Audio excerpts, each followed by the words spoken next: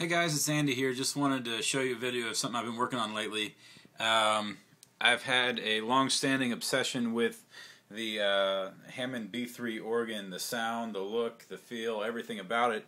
But being as so I have no place to store a B3 organ and or play a monstrous B3 organ, I've been looking at alternatives. One of the alternatives I found recently, which I just purchased, is this Roland VK8 tone wheel clone, which sounds pretty incredible. The action of the waterfall keys is really remarkable, and the Leslie effect is pretty spot on. The second thing, which is the primary content of this video, is the Hammond B4 organ clone. And basically, it's Native Instruments' answer to the B3 B3 tone wheel organ.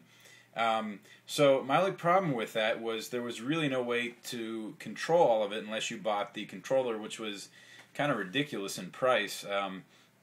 This is the original B4 instrument, and they've gone through B4 2 at this point, which has a lot more functionality and a lot more different organs to it. But the one solution that kind of came to me was possibly using the new Korg Micro Control.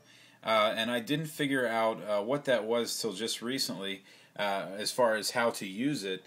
And basically all you need to do is assign the sliders in the Korg control editor to the drawbars in the Hammond organ, and you can see I am moving them with the sliders here, and they are moving on the instrument.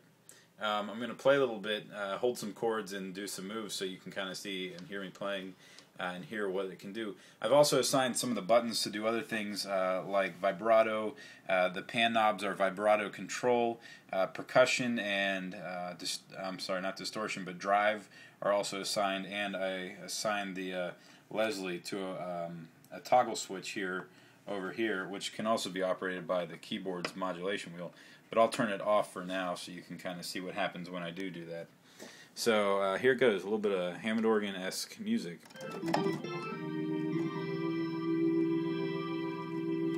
So I'll go ahead and hold this chord and pull some of the drawbars down.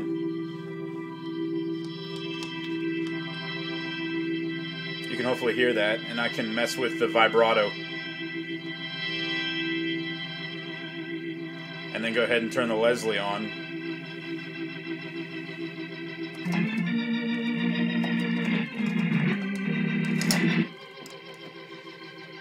Turn the Leslie back off.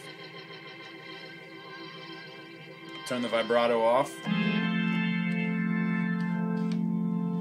Get me down to more like the bottom three bars, like a Jimmy Smith tone.